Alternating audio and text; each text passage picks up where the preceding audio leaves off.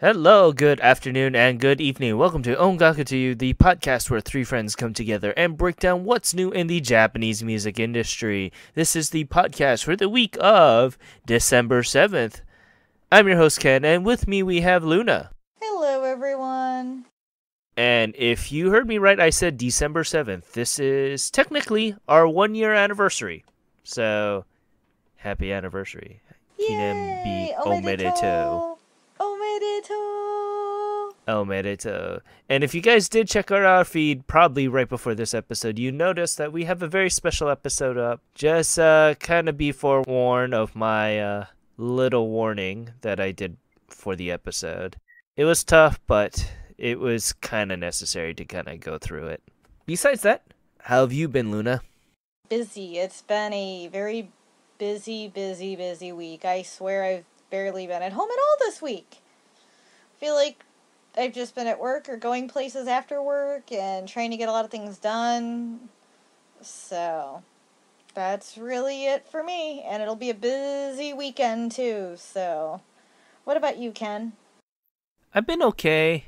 Just working. My boss finally came back. He was on vacation for 2 weeks, and he's telling me that I've been doing a good job, and I got my business cards. However, they misspelled my name. So my full name is a little bit on the longer side, so a couple letters can get misplaced here and there, but it's quite funny that a Japanese company can't get a Japanese name correct. Yeah, I saw those, and we'll have to swap business cards sometime. Even though I don't know if either of us will go through each other's companies, but we should still swap business cards.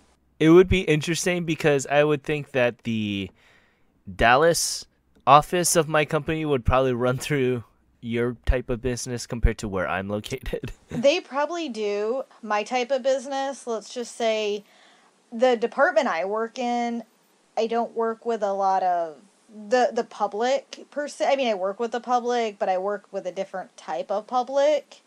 So let's just say I work with more offices and their staff than actual members and like customers.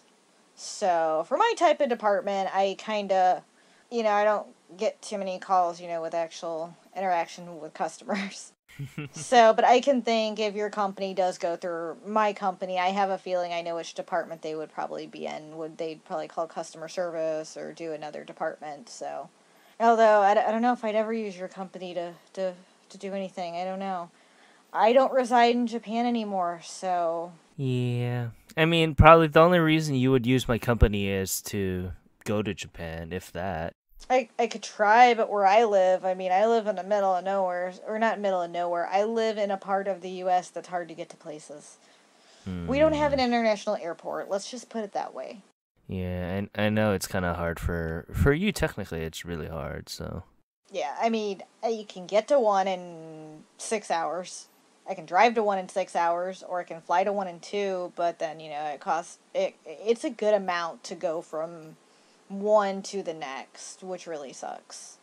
So that's the only bad thing about where I live. I mean, but it is cheaper than probably most places that have an international airport, so I guess I shouldn't complain. But yeah, besides that, how have you been? Just listening to music and busy. That's it. Busy. Busy as a bee. Busy as a bee. That's all I can say, and it's going to be like that throughout December. Yeah, for us particularly, it's going to be really difficult for December. Not only are we doing a lot more episodes than I originally thought we would, we will be doing another episode with collaboration with Kyoryu Hunter, our living mailbox, so stay tuned for that.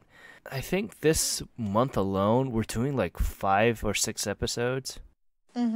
We are, and it's a lot, especially for the holidays, too. So I got holidays and birthdays, and I'm sure you do, too, being the busy time of year. And plus, if, when we have to work, a lot of people are on vacation, and you're trying to get a lot of things done, too. So just in general at home and at work. But I think we got a lot of episodes. There will be a lot of fun episodes. I'm actually looking forward to a lot of them. There's going to be some cool ones. You guys are in for a good surprise this month. We got some really not, I guess you couldn't say they're surprising for being the type of month it is. They're just going to be exciting because it fits with this time of year. So I don't know. Can we announce any of them yet, or should we keep it a surprise? Let's announce our year-end one. So if you guys don't know, it is the end of 2018, it is December. So we are going to be doing a fairly big episode for our top 10 songs released in 2018 and our new favorite artists of 2018. So there's a couple caveats with this. It's going to be songs released in 2018. It could be anything. It could be digitally, it could be physical, it could be a single or a album. It could even be on vinyl if you guys so happen to have that for you and Gray. But it has to be released in 2018. It can't be any YouTube videos to promote anything for 2019. And for our new favorite artist of 2018, it will just be an artist that we found, newly found in 2018. They could be anyone that started far back as 2008. But if we just found them and we like their sound and we still keep listening to them, that's a new experience for us to learn from this ever-growing industry, right? Yes, because there's several that I found that have been around for a little bit, but I didn't find them until 2018, and I was pleasantly surprised. So I'm really excited about the year-end episode, and just going over all our top tens. I think it'll be great because we're all gonna have a variety of songs that came out this year. I can tell you that there's gonna be a huge variety. And besides just having a big blowout episode for 2018, we'll also be making a huge article for 2018, including all of us and our new writer. He doesn't want to appear on the podcast yet, so that's the only reason why he's not going to be involved with that part. But he's going to have a big part of the writing staff part of it. And if I can finagle our editor out, I'll ask her to choose a song that she likes. It'll be interesting. I'm looking forward to hearing your guys' mostly your main reasons why you like the song or the artist. So that's something that I'm looking forward to very, very much. And it'd be very interesting to hear what Gray has to say because this is his first, I guess, major experience. I don't want to put words in his mouth, but it seems like it's his first more ocean exposure, so to speak, to the world of J-pop. Yes, especially as there's so many artists out there, and I feel like Gray's discovering new artists. Each time we check the Oricon, or just in general, I feel like he's enjoying discovering new ones. So I'm excited to hear what he has to say and all the new artists he discovered and the reasons why he really likes them. So, and it's funny because I could just technically pull any of the indie people off because they are new bands that I've discovered or new artists that we've discovered throughout the year. I agree with that. And are we just doing one new artist, or are we going to do a top 10 of like new artists we discovered this year? I think we should limit it down to one because if we do a top 10 of artists and songs, I think that's running a risk of a 4-hour episode. What about because there's more than one new artist I discovered this year, to be honest. What if we did a top 3? Oh, that sounds like a great idea. Let's do a top 3. I know Gray is listening, so we don't need to put it in our private chat there. Top 3 of new favorite artists for 2018. I'm pretty sure a lot of it is just going to be the indie artists for me because I just love a lot of these new artists that I just found this past year. And one we're going to be talking about very shortly for Indie Corner. But besides that, let's move on to what we've been listening to. Let's start with you, Luna. So mine is really random because I had my iPod on shuffle this week in my car. Usually I have a CD I listen to, and the CD I was listening to was a Christmas CD, actually Korean Christmas CD. It was in all English, but it was a Korean duo called As One, who I think they're still together, but I was listening to that and I got not bored of it. I can only listen to so much Christmas music. I worked in retail for years. You can guess how that is in Christmas time. Is Black Friday and on, it's Christmas music and you want to blow your brains out hearing the same song over in different versions of it and half the singer singing it you hate. So I switched it up and I just put my iPod in, and because I'm driving, I can't pick what I want. It's dangerous. Put it on shuffle. So mine has been tons of random stuff. I'm just going to name off some of the artists that really popped into my mind when they came up on my player. I was like, oh my god, I forgot how much I love them, or I forgot how much I love this song, it's so good. So one was Mo Moon, and I love Mo Moon. I love their voices. I love Yuka's voice.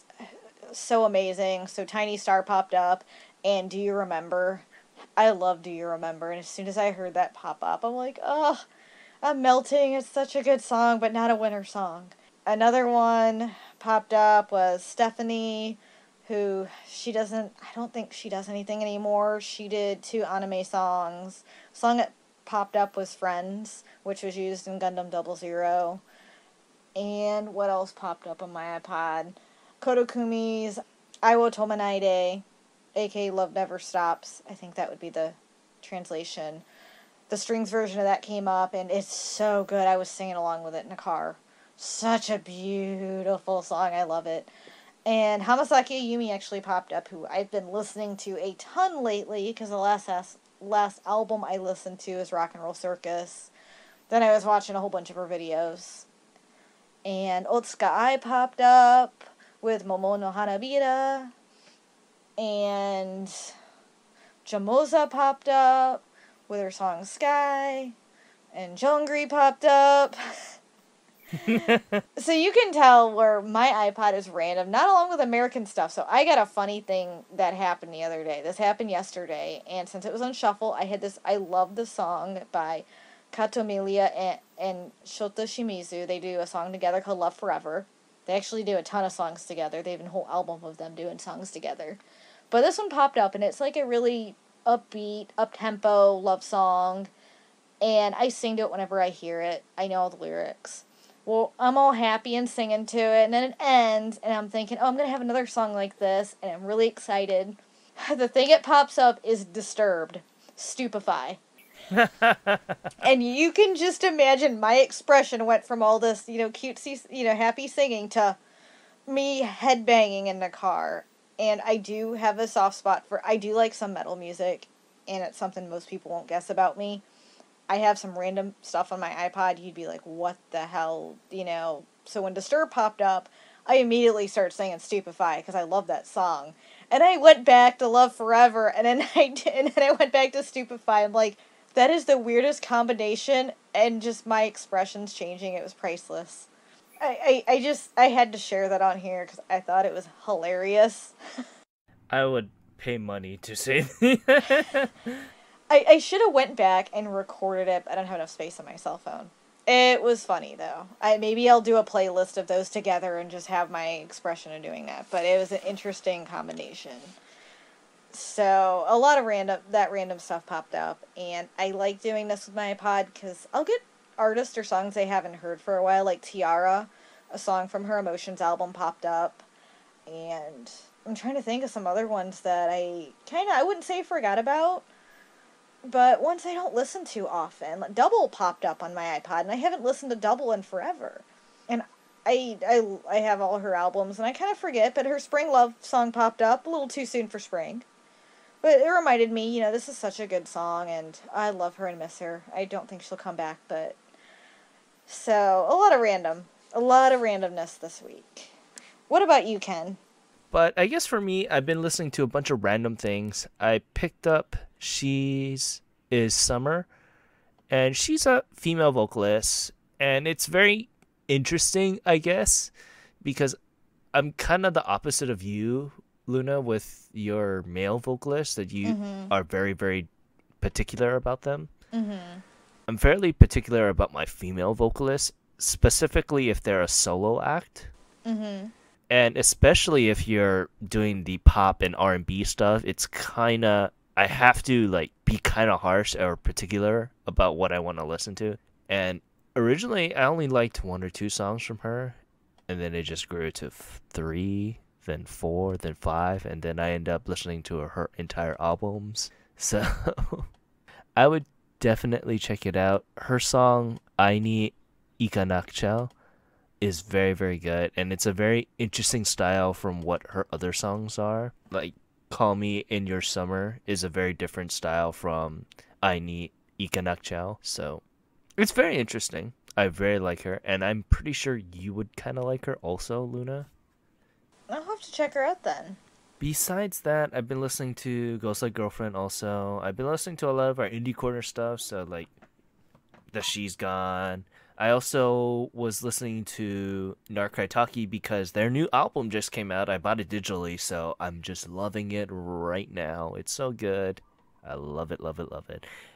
With the premiere of their new album, they also dropped a new music video. I forgot to make a total article about that, but it's just we've been just so busy. It's been difficult.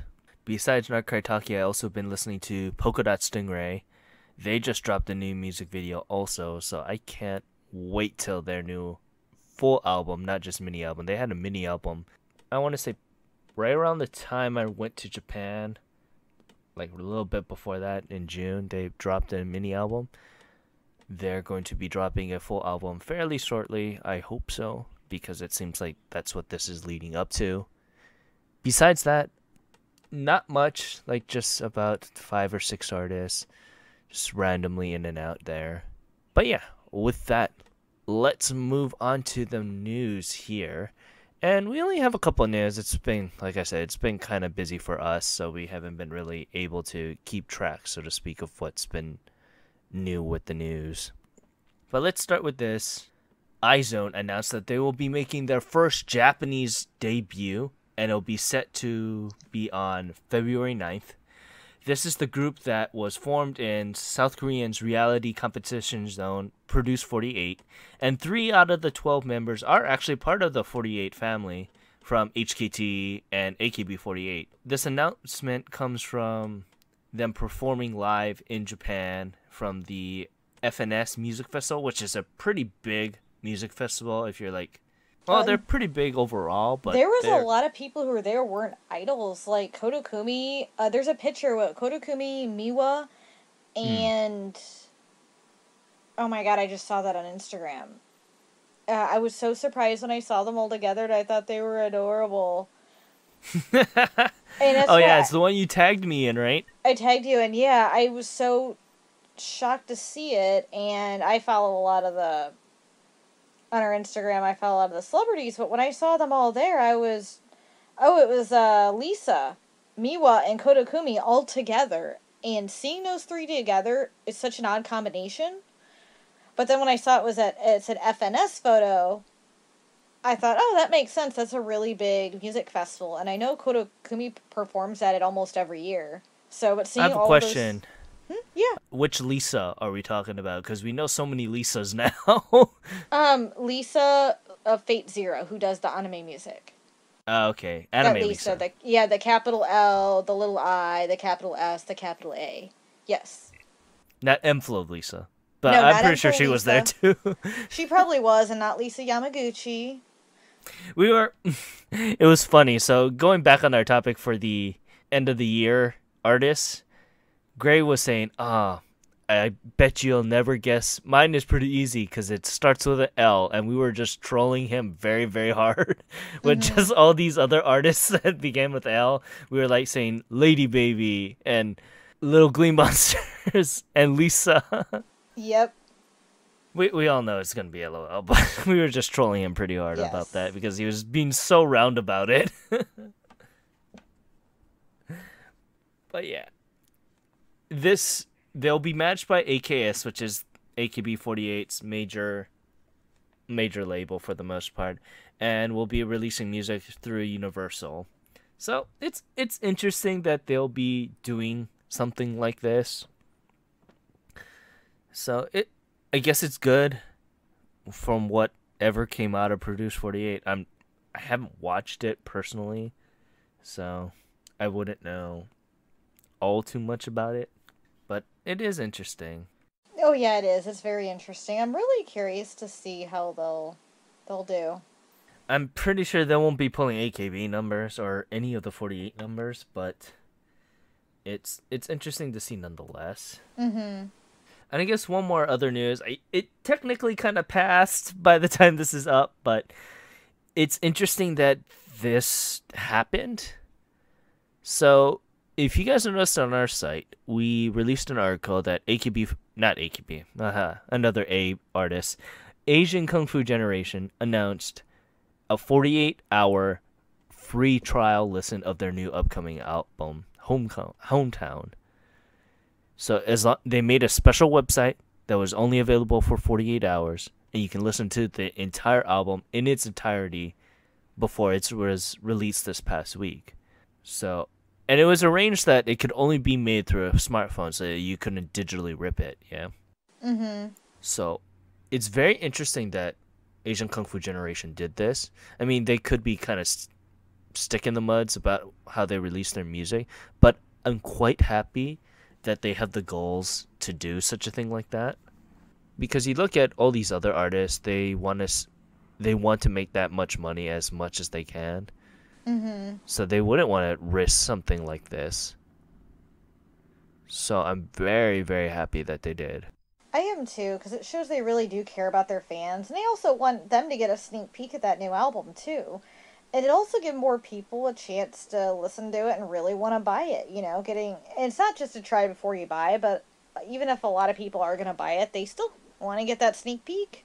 Oh yeah. Compared to like, the 30 seconds that you would get from the Oricon website or Amazon, it's good that you're able to listen to it. And it's another interesting thing that they did is they added a GPS tracking to the website for people who are listening. So you had to be on the move. You couldn't be just in one place listening to the album. Oh, and see me, I like to listen to stuff at work occasionally. So occasionally, like when I'm doing something that's very tedious, music helps me get through it. Oh, so yeah. I would just be sitting at my desk with my headphones on listening to it, so I probably wouldn't count. But it would be good to exercise too, especially if you're running in that or walking around, going place to place. That's a great idea. So I'm just interested in the idea that more like artists should do these kind of things, because it actually shows that the artists do care about the fans. And there are like other bands that do this. Case in point, our indie corner band Inc. They dropped an EP for free because they really wanted to get their name out at the time. So it's interesting that when a bigger band, a major label band, a well-known band such as Asian Kung Fu Generation would do such a thing. Yeah, I know this isn't a Japanese band, but years ago when I saw 3 Days Grace live, they actually said, go on our website, download our music for free. They're like, we don't care if you actually purchase it. We have enough money from sales. They're like, I want the fans to enjoy the music, and if you can't afford to buy our CDs, go ahead and download it, because we want to get our music across to all our fans. Even if you can't afford it right now, I know eventually you'll go back and buy it when you have the money. So I thought that was a really neat thing to do, and they announced that at their live because they were dropping a new album not too long after. And I never forgot that, because they really cared about their fans. And, how many bands actually do that, especially in the U.S.? They're so big on piracy and copyright here. You're not even supposed to be sharing CDs with friends.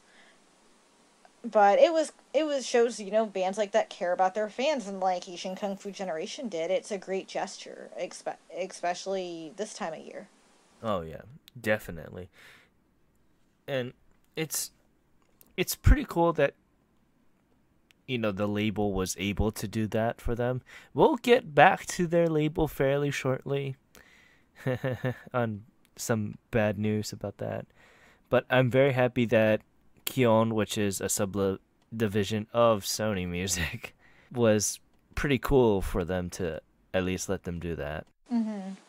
And speaking of Sony Music, if you guys buy your songs digitally through Sony Music, be aware of it being randomly taken down. And, Gray unfortunately went through this because Sony Music Japan took down any remnants of Scandal pretty much on Apple Music, and possibly Spotify. I haven't really checked on Spotify yet, but they took down every little thing of Scandal. You can't even see them. Their Scandal Apple Music Essentials are basically 4 songs which Scandal had helped with, not really being a part of. So just kind of be aware of that Sony might be starting to do that, which is it's kind of bad because you know if you bought the song, you should be entitled to own it, but that runs the risk of what it means to own the song digitally, yeah. And physically, and you can get your money back from iTunes if that does happen. I mean, just call iTunes or go up to your Apple store, you can get refunded. But that's not the point, too. I mean, there are a lot of people who don't have the means to physically buy Scandal's albums. The import fees, getting it over here, depending on the edition you want, it can be a expensive process. I do feel like purchasing it digitally on US iTunes is way cheaper than buying it physically, especially if you bought it new, you're paying $30 to $38, not including shipping. So, it's Yeah. understandable as well, but I don't know how it works if you downloaded it and it's on your computer, you should be safe. But I don't do digital music. I All the CDs I have are physical copies. There's only a few things that I have done digitally. If it's a digital single only, then I will go ahead and buy it. I've done that with several artists when they've only released digital singles. For the most part, like mine are like my Scandal copies are physical, so I don't have to worry about that.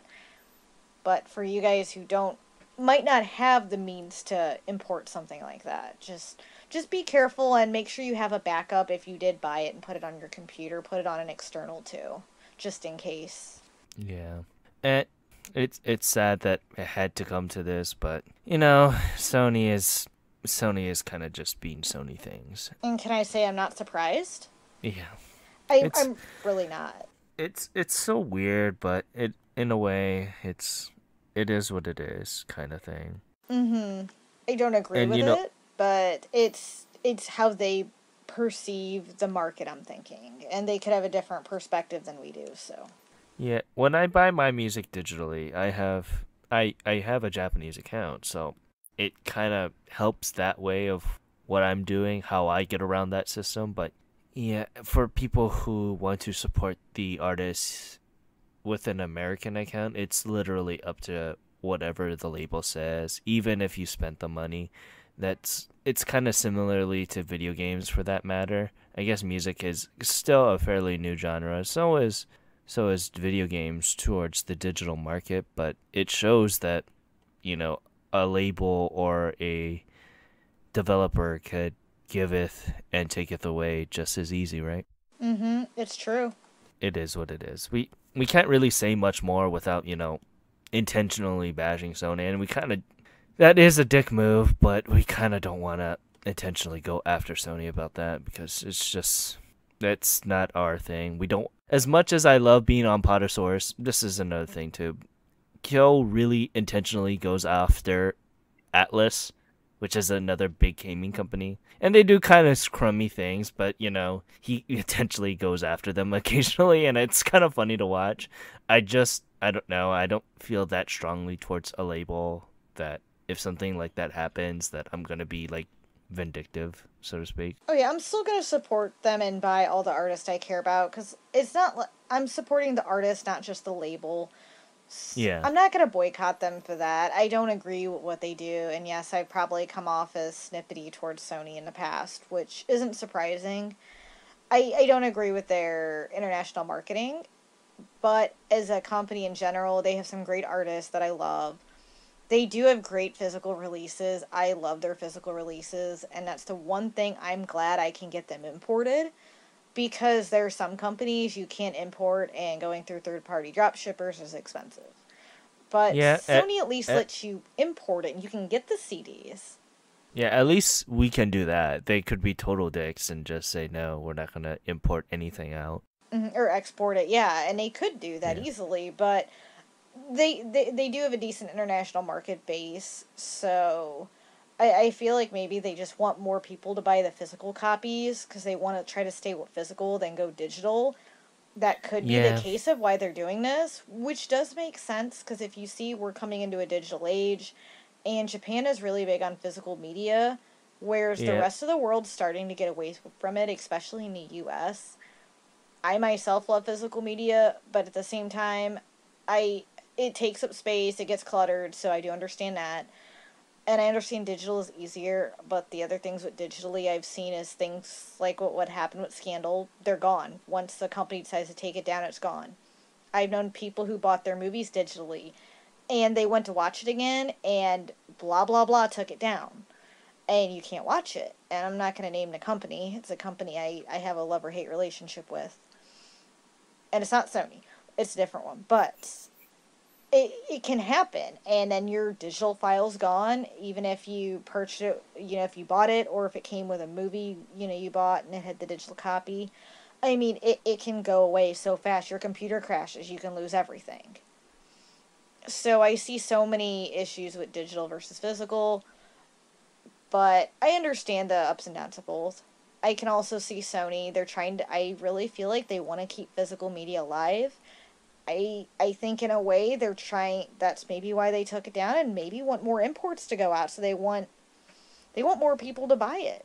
Yeah. I don't know. That could be something too. I really don't know though. I I don't work over there. I can't tell you their marketing strategy. Marketing wasn't my strong suit. So it's just keep an eye out. Lisa looks like she's still up though. The good thing is if any of these artists are on Vivo, you can watch them on YouTube, for example, because Lisa's up there and Nakagawa Shoko's up there. So I'm not sure how they're looking on iTunes.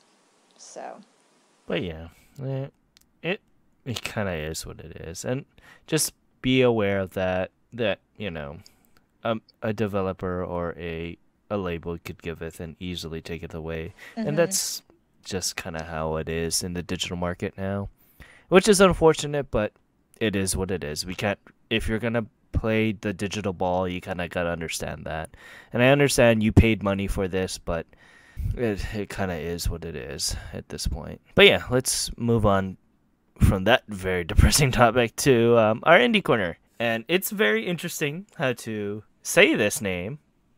I can't say it correctly. I tried. Their katakana is kurakuraksu, and it's spelled CRCK slash LCKS. Kurakuraksu. But, you know, it, they're they're very interesting. They are a 5-member, I guess, jazz pop band. I kind of really don't know what to kind of genreize them as, but I guess that's the closest I guess I could take them from. That formed in 2015. They have a very, very interesting take on various genres such as jazz, math, and progressive rock. And they mix their own unique composition with each song that gives it its own identity within that genre that they tackle. They're also a very technically sound band, mostly because two of the members actually studied music theory in school. They actually met in America through music theory school abroad, so I'm wondering what kind of schooling they went to for that. Me too. That got me really curious.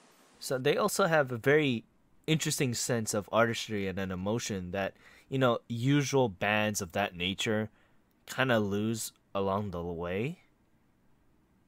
And they have a very acute musical appropriateness, which is going along with music theory. If you know how music works, for the most part, you also know how music thinks.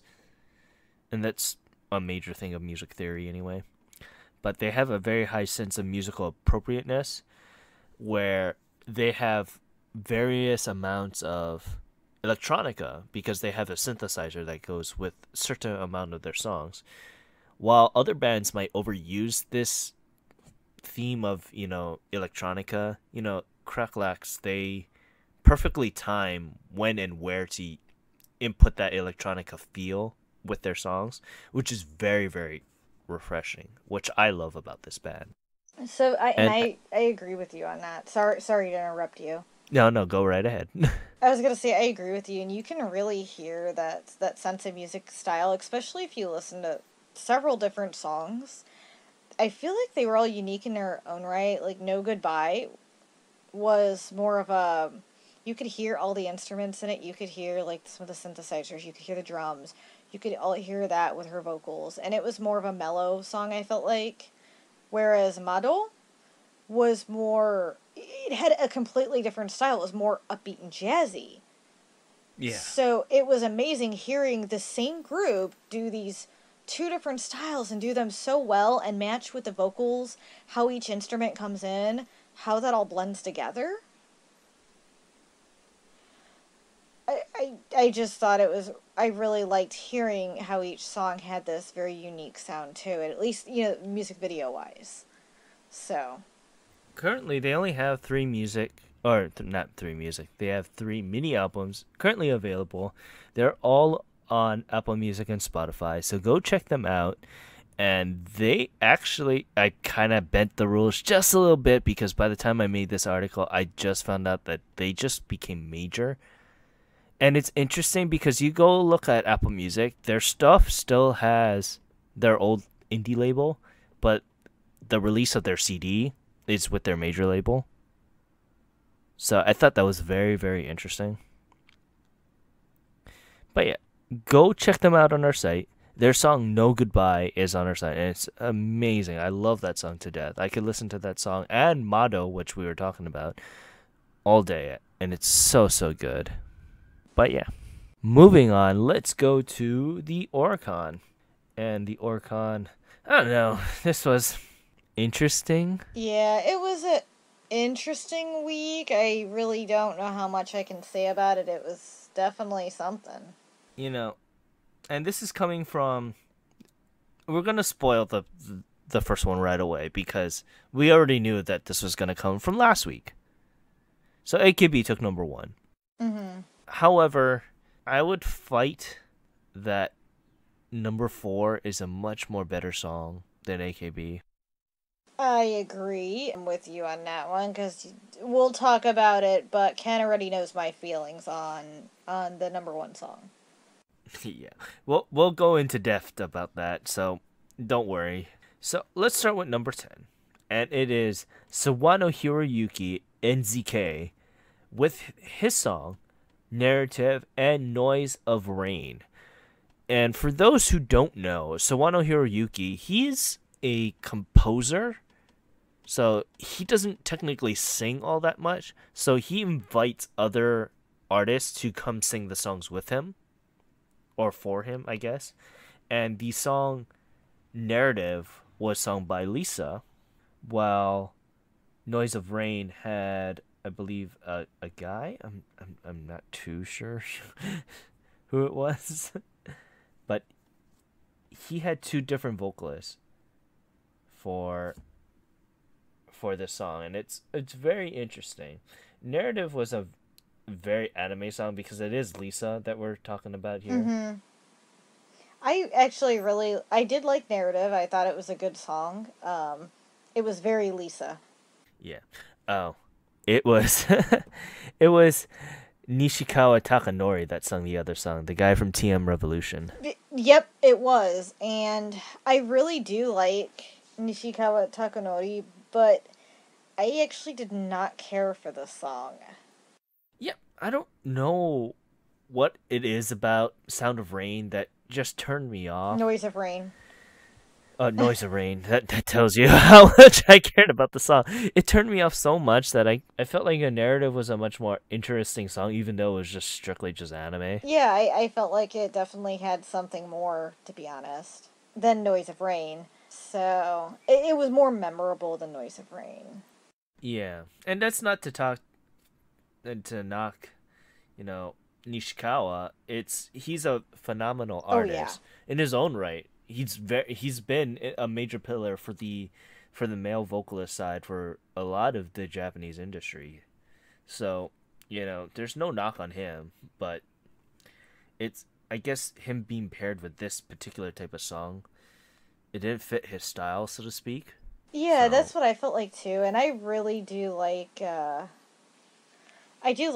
his stuff. Like, I have a lot of his albums, but this song just wasn't something that I cared for. but yeah, It's So They Lovely 9,958 copies. And moving on up, it is The Idolmaster Theater Boost 3 Last Actress. I believe that's what the katakana would say. Yeah. Yep. Actoresto. Yep. It was much better than the last Idolmaster song last week, but I don't know. I did like this one way better than last week. It definitely wasn't my favorite of the Idolmaster songs, but it wasn't bad. I enjoyed this one way more, like 20 times better than last week. Oh, yeah.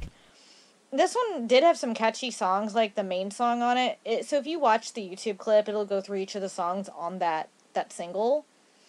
And I love the first song. The second song was okay. So I felt like it depended on which song was in that single. Yeah. And it's funny. It's funny because Idolmaster had a very, very big like fan event this past week.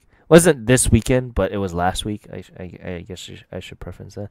And a lot of the very famous seiyus or voice actresses that were from Bang Dream were also participated in this event because they're seiyus, so of course they can't just bank on one job. They have to do all these other jobs. And for the most part, Bang Dream took a lot of Idolmaster seiyus and Love Live seiyus and Milky Home seiyus from this and amalgamation into Bang Dream. So it's very interesting to see how their different, I guess, singing styles compare to the character that they sing in like Bang Dream, because there's two characters particularly that was part of Idolmaster that sing very differently on Bang Dream, and it's something that I've noticed when I've been listening to Idolmaster for like the past month now. It's very interesting to see how their singing style changed, so to speak. But yeah, Last Actress sold a lovely 14,182 copies. And going on up, once again, it is Nogizaka 46 with Kairi Michi wa Tomawari Shitaku Naru. I finally got it correct. Nothing more we can really say about this song. It's still a very good song, though. I've listened to it again, and it's honestly, it deserves a higher spot than the AKB song. Yeah, this was. But that's just me. This was a good song. And the music video was a much more contained music video. More on that later, but there's nothing much we can say about this, what we haven't seen already. And Nogizaka sold a lovely 18,873 copies this week. And going on up to number 7, it is Blue Moon by Nakagawa Shoko, or Shokotan. We haven't seen her in a very long time. I'm very surprised that she's still doing music. I haven't seen her on this year. It's been since 2015 since her last single, and 2014 since her last albums. Jeez. It's been a while, so it's seeing her back is great because I love Shokotan, and I'm super, super glad to see her back, to be honest. I really like the music video for this song. I do too. It was really good, and I really enjoyed this song. I'm just happy to see her back, to be honest. So I think it's a good comeback song. I mean, it's a very, I guess you could say, a mellow type song, but she does a really good job, and she looks great in the video too. Yeah, she does.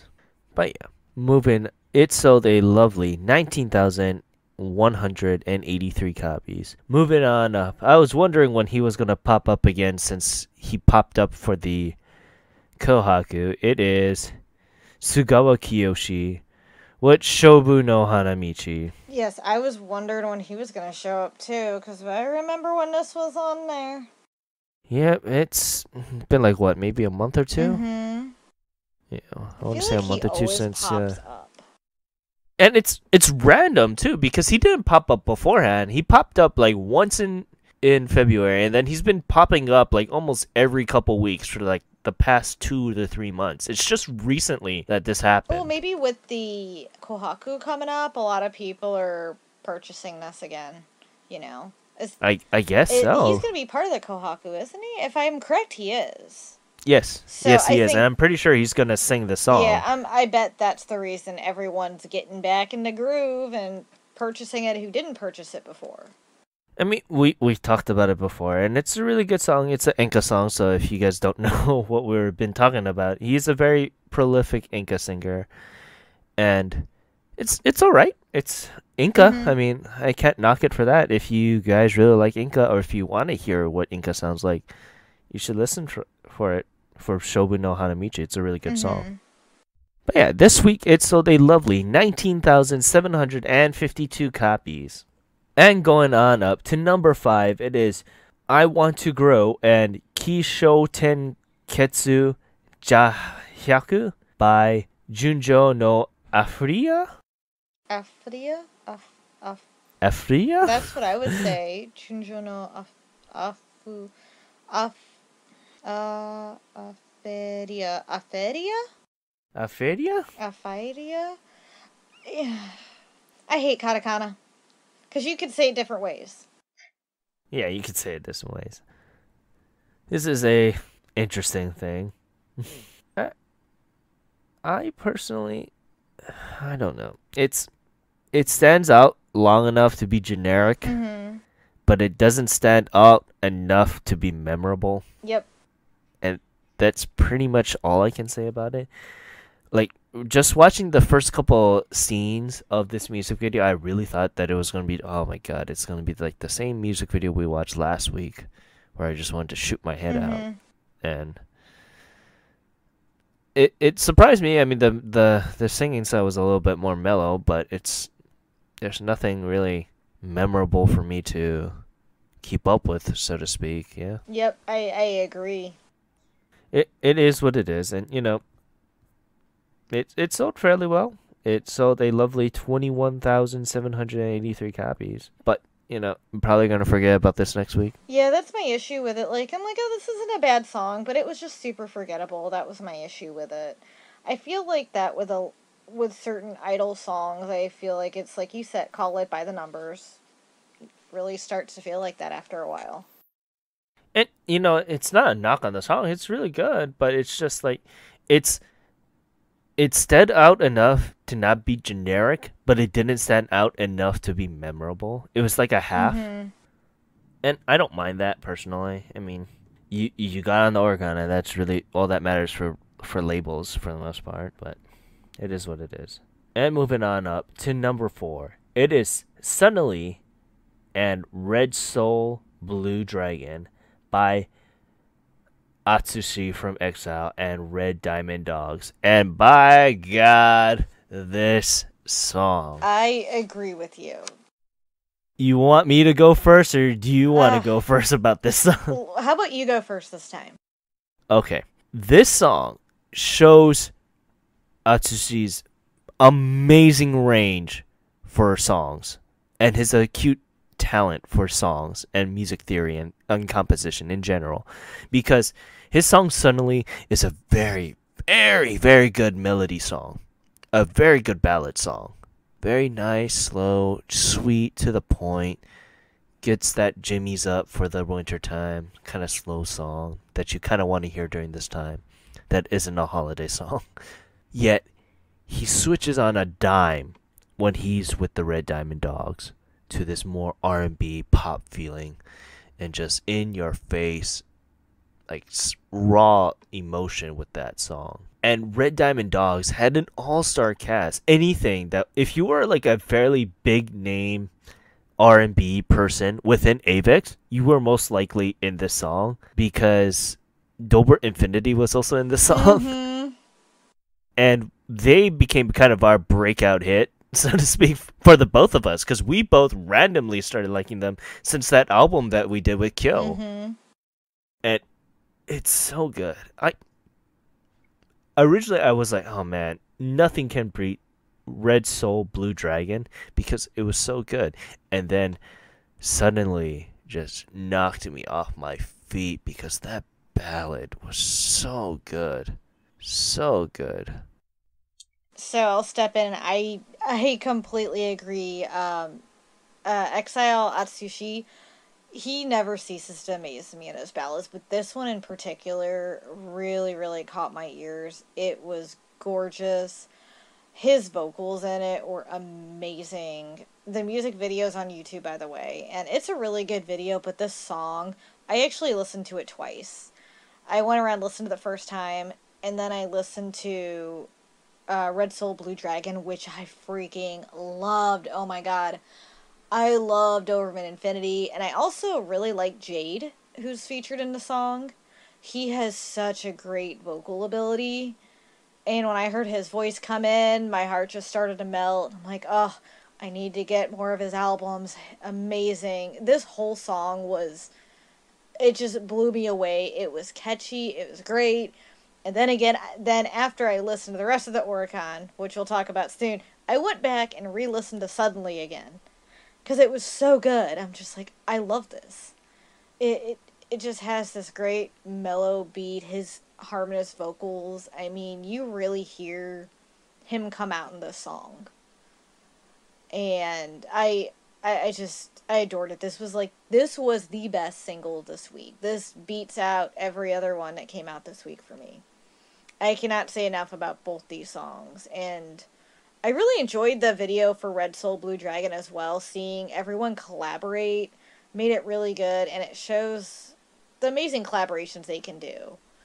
Yeah, definitely. And Atsushi is an amazing songwriter to begin with anyway, because that he did that Japanese version of Just the Way You Yep. Are, and I love that song. And I particularly, I mean, I don't hate the English version of the song because Bruno Mars is he's an amazing Mm-hmm. artist, but something that was different from the Japanese version, which gave a very, very refreshing take on the song itself, and it made it feel like its own song compared to it just being a cover. Mm-hmm. And yeah, that song he did was amazing in general, and I remembered him singing that, and I thought he knocked it out of the park.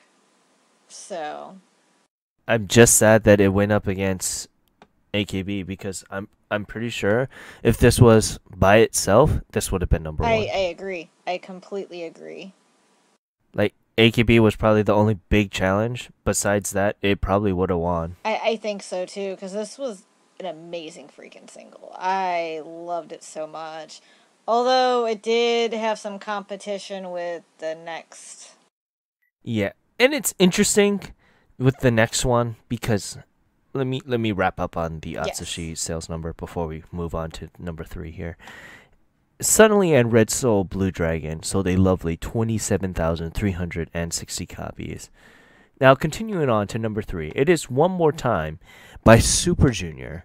And this is a group that I haven't heard in a long time. Long time. And it's interesting to see that they came back. Well, for the most part, they were mostly on hiatus because of all the members going to be part of the military, right? Yes, they were. They went on hiatus for a long time, actually. Because most of them did go into the military. I think most of them have come back already. They're originally 13. And I think now there's maybe nine, eight or Yeah, it looks nine. like that. So I'm kind of surprised to see them on here. I haven't paid attention to K-pop like I used to, but back in the day, I was a I love Super Junior song Sorry Sorry. That's still one of my favorite dance songs. I love it. And so hearing them come back is actually kind of neat. And I forgot they dipped their hand in the Japanese industry too, because it's been a while since we've seen them. Oh yeah, it's been a hot minute since we've seen them. Mm-hmm. Let's just put it that way. And it's refreshing to see them too because they were you talk about kind of an older J-pop or K-pop artist. If I know them personally, like if I was a fan of them, then they're kind of old because I mean, I loved them when I was in getting out of high school into college. And that was a while Yeah, ago they now. debuted in '05 in Korea. Yeah. So So, they've been around for a while, and I consider them one of the older groups as well. They're not as old as like Shinhwa, but they're one of the ones I also remember because Sorry Sorry was their third album. that was a good song, by the way. Still my favorite. But I'm inclined for their Chinese group with Supergirl. Oh my god, that was my favorite song. Now you're making me want to listen to them now. But yeah. One More Time by Super Junior sold a lovely 45,149 copies. What did we really think? Did you watch the Korean video for this song? I did watch the Korean version of the song. Honestly, it was alright. It was a little weird. It was a different style than a lot of K-pop, which is kind of why I liked what they did with it.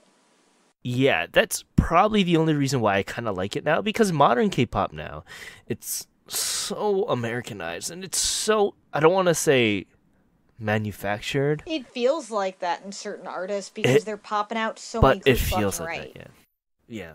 And it's interesting to see they take something different with what usually is just,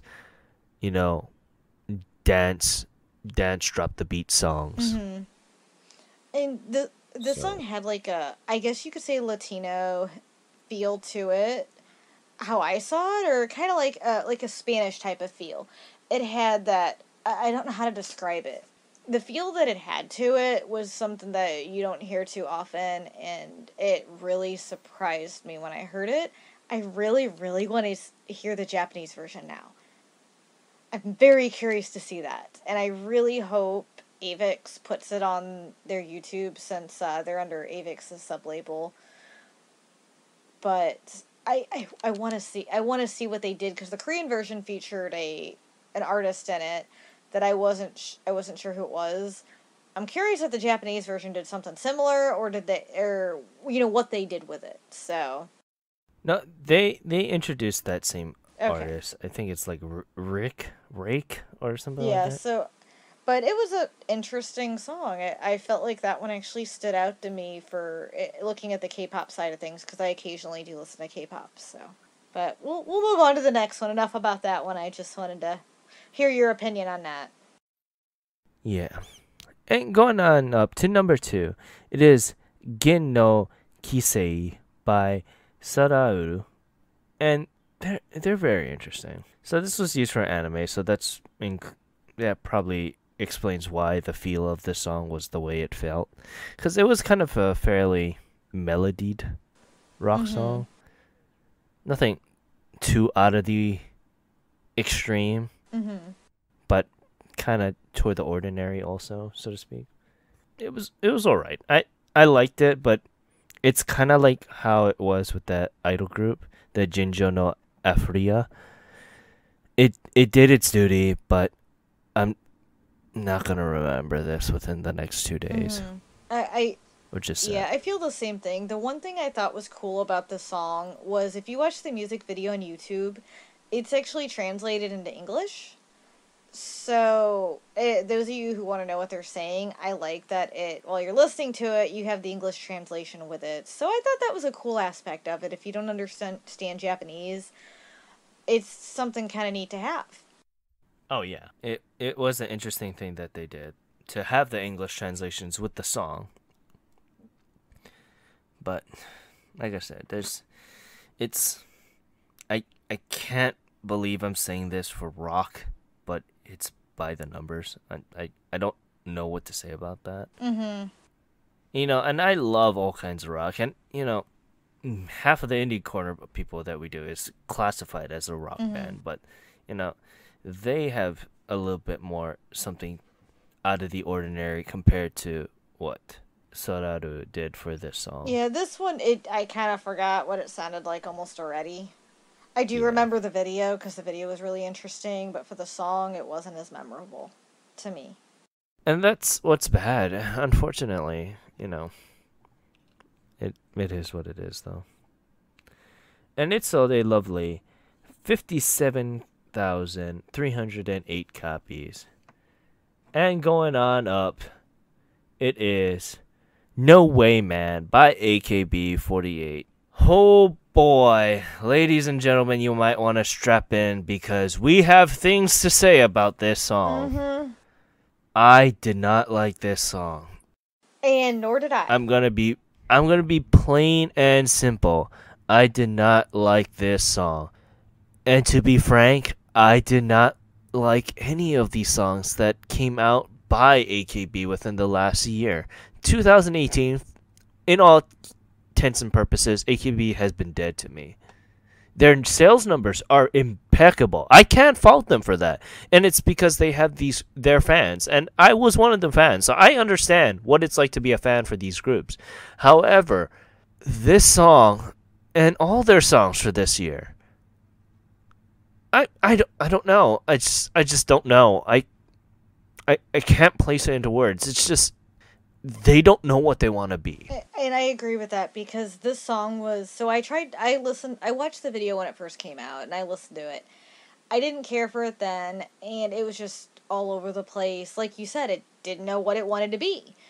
And so I decided today, I'm like, I'm going to give it another shot because Gray said, Gray talked about it a little when I talked to him a couple days ago. And so I'm like, yeah, I'll give it another shot. I still do not care for it. I turned it off about a little over halfway through because I couldn't do it. I just couldn't finish it. And that's just my personal opinion.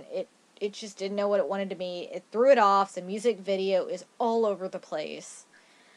I couldn't do it. It doesn't know if it wants to be a dance song. It doesn't know if it wants to be a pop song. It's all over the place. And that's what loses it. And, with Nogizaka or Kiyakizaka, if they stick with a certain style of a genre for the song, they most likely stick to it. You look at Ambivalence, it's a mostly dance song, so they stick to the dance. They don't mix pop all too much with that song. Same for Nogizaka.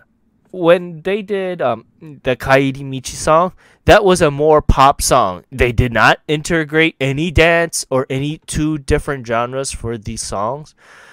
But by God, I don't know what Akimoto's doing with AKB now. Their sister songs are great. I prefer NMB over this song.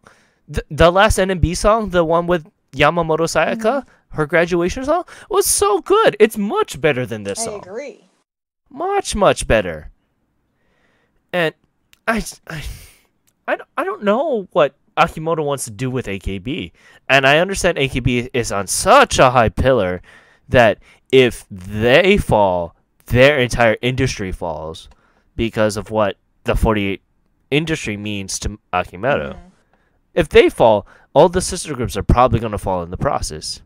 Nogizaka and Kiyakizaka might live through it, but if AKB falls, for all intents and purposes, the idol community might collapse, so to speak. I just don't know. Old AKB was so much better. You look at right around the time where Maida Atsuko graduated, their songs were always just one beat, nothing trying to progress. And the evolution stuff that I talk about with idol music too, that's fine, but you have to stick with what you're evolving with, not this hot pot back and forth of what two genres you want to do today. And Jamba Jaw was like that. Sentimental Train was like that, where it didn't know what it wanted to be. Jamba Jaw specifically was kind of fairly similar to No Way Man in that regard, where it didn't know where it wanted to be a pop song or a dance song. Teacher Teacher was a more electronic song, more dancey song. So it was alright, but I just personally didn't like that song. But I don't know. In all intents and purposes, I'm probably not gonna buy anything from AKB for a while. It lost me. With this podcast. This is another thing I forgot to mention on our 1 year. With AKB particularly, I had to go out and go buy it because sometimes finding the song fully or just listening through the music video isn't really an option. I'd rather just listen to the song over and over compared to the music video. So it made me buy the song, and I haven't bought AKB in a long time because I knew they were heading this way, where they just did not know what they want to be anymore. I don't know. Unless the song is just so amazing through the music video, I'm not gonna do it. I'm not. You're gonna hear it first. I'm not gonna do this next year. I'm sorry, man. Yeah, and see, some things, like if it's an artist I absolutely love, yeah, I'll buy it and give it a shot as long as they keep releasing steady. But like AKB, I'll watch the video before I buy it just because I already know they're not quite my thing, I guess you could say. So yeah. I mean, I know Gray might like this song because he's been turning into the idol guy now. But I don't know if he was to listen to their older songs and like the stuffs that made them great, I think he'd be singing a different tune. Mm-hmm. I will say I do like. I like some of their older stuff because I have one of their older albums actually. I bought it at Hot Topic, believe it or not. I'm not kidding. I bought it at Hot Topic. They did release it in the US, and Hot Topic used to carry a ton of Japanese CDs. I bought a couple from there, and AKB was one of them. And it was a good album. I really liked it. It was Kazeyomi? Kaze... I don't remember which album it was now. I just remember it had all the girls in the cover. It had the song River, River, River in it. River? Yes, River. Oh, River is an amazing Yes, song. exactly. Yeah, that's I one always of their. remember that song because it was so good. But that's the album I bought. And it was a great album. I Yeah. listened to that on repeat for a while. And then I finally, this year I actually start listening to them because I think after that album I tried and I just couldn't. I don't know what happened with that. But recently, we started to dive into a lot more artists who are at the peak of their popularity in Japan or whatever, what's an Oricon. So listening to them now, I haven't found a song I really, really like by them at all. But Keyakizaka and Nogizaka, I've found a lot of songs I really, really liked. And NMB, Yamamoto Sayaka's Graduate, that song was amazing. So it's kind of hard to really, really care or want to buy AKB stuff if all these other groups are releasing amazing, amazing stuff. I actually bought some of the Keyakizaka and Nogizaka stuff. I ended up buying some of those singles later on. I didn't do that with AKB. So. And for Nogizaka and Keyakizaka, I guess that kind of makes sense because they were made for the intention of specifically rivaling AKB. But it's getting to the point that with Nogizaka, especially, not only are they rivaling them, it's not even a contest no more. And unfortunately, AKB is becoming Morning Musume style, where it doesn't know where it wants to be. It's sad. It's really sad because, for me personally, because they were such a good group. How they wrote their songs, and I guess just all the expansion, all of it, just kind of got to a mixed match of what they want to do, what they couldn't decide what they want to do. And that just disappoints me so much as a fan. But yeah, it sold amazingly though, regardless of our little rant here. It sold a lovely 1.25 million copies. So it sold amazingly. Oh, it did. It killed it pretty much. This is their 54th single, and I bowed out right around 30 or so. Yeah, give or take. Yeah, about 30, around there. Right around the time where Oshima Yuko GG'd. Probably the only song that I've liked was Fortune Cookie and Koi no Fortune Cookie, and that was when we were in Japan, and that was a while ago now. Yep, there's nothing more I can say. Let's you know what? Let's kind of detox ourselves and go to the albums real fast. So yeah, with the albums, let's see here. We got both Nishino Kana again. She quite dropped quite a bit, but I'm happy to see her on the album side. And she still did decent for 14,000, 14,000 on one, 13,000 on the other. So that's not like too 30,000 bad. pretty much closely. So that's not too bad to shake. Mm-hmm.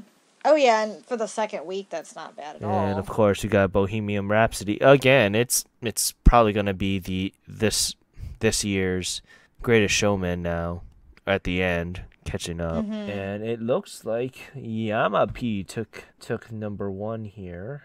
Haven't seen him in a long time. I haven't either. I was super surprised to see him on there. I saw that kanji. I'm like, is that who I think it is? So glad to see he came back, and hey, he did really good, and he took the top. Yep, he did. Yamapi is a very interesting thing too, because he was a Johnny's person, and then he went on his own, and it's interesting to see his progression of his style too. Mm-hmm. And those of you who don't know who Yamapi is, it's Yamash. Oh my god, I cannot talk today. Jeez, I cannot talk today. Yes. Yamashita Tomohisa, correct? Or Yamashita? Yamashita, Is it just yeah. Yamashita? Yamashita Tomohisa. And he used to be part of, what was it? Was it news or was it cartoon? I'm always get confused of what he was with. It was news, I believe. Yeah, it was news. So yeah, it's interesting. It's good to see him continue on with music. He's been more of an actor now, so that's mostly his thing. He's done several albums, but it looks like he hadn't done an album since well, technically a compilation album in 2016, but before that he didn't have a studio album since 2014. So it's good to see him come back. Yeah, so it seems like yeah, cuz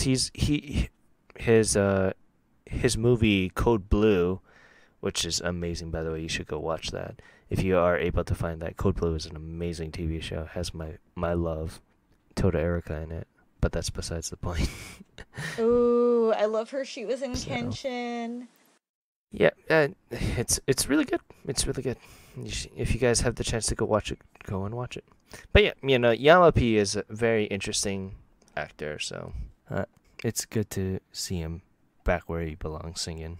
But yeah, with that, I'm gonna just wrap up here.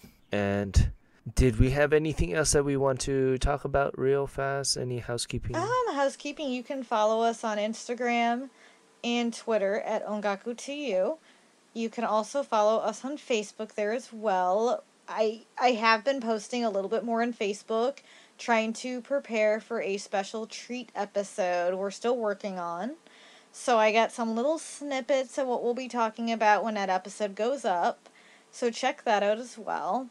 Our Instagram page, I've also been adding a few special touches on there. We're going to have another future special episode that has not been announced yet. So keep an eye on our Instagram because you might see some things related to that episode to get you a little hyped. It's not mentioned on there, but kind of hinting at some things. So Yeah, there are at least, I want to say we got 3 special episodes kind of in the works. One is the IU episode, which we talked about earlier. Well, oh, then yeah, we we did talked about mention it last that. week. I couldn't remember if we mentioned it, so that's what our Instagram is full of, so it's not a secret.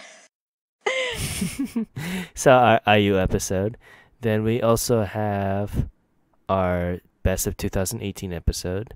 We do have one more episode with me and you that is kind of a secret. Well, kind of, yeah. Yeah, pertaining. It's a little bit of a secret. I cannot wait for that episode. I'm already getting pumped. It'll be very interesting to talk about that. And then we have another secret episode between me and our good friend Kyo from Podosaurus. It's a combination between ours and his podcast. So please be on the lookout for that. If you guys listen to Podosaurus, you guys will know exactly probably what it is. We didn't say what it is, but if you kind of just guess what the 2 topics of our show and his show is, then you kind of might understand what it is already. And if not, look forward to it. Just look forward to it. And from people from Podosaurus, once again, hello, I am Ken from Ongaku to You, and thank you for listening. I want to thank you guys very, very much for listening. It's amazing, and I kind of didn't really get to talk all too much with the 1 year episode, but I'm very thankful for the both you and Gray, what we do for this amazing podcast, and it gives me something to talk about besides just me yelling at a wall about how AKB just isn't good anymore. as much as I seem like a crazy person, it gives me a chance to vent on air. So I'm thankful for you two as well. Yes. And we're also thankful to all our fans who've stuck with us and have been listening. So I don't know if we get to thank you enough on the next episode, but just thank you again. You guys have stuck with us since the beginning. We also got a lot of new listeners too, hopefully, old and new. Thank you. Keep sticking with us. We got a lot more treats in store for you. And keep a look on our website. We're going to try to get some more articles up when we hopefully get some free time. We'll see. December's always a busy month. Yeah, So, and if not, look forward to Indie Corner. It's one of our biggest things that I put a lot of work into. Both me and you put a lot of work into this, and it's something that is very, very important to me. Just to for our namesake, because we want to introduce a lot of music to you guys, something that you guys have never heard before. mhm. But yeah, I want to thank you guys so very much to listening to Ongaku. I'm your host Ken, signing off saying thank you very much and have a great day. Mahalos. This is Luna from Ongaku to You signing off. I hope you guys have a wonderful rest of your week. Jamata ne.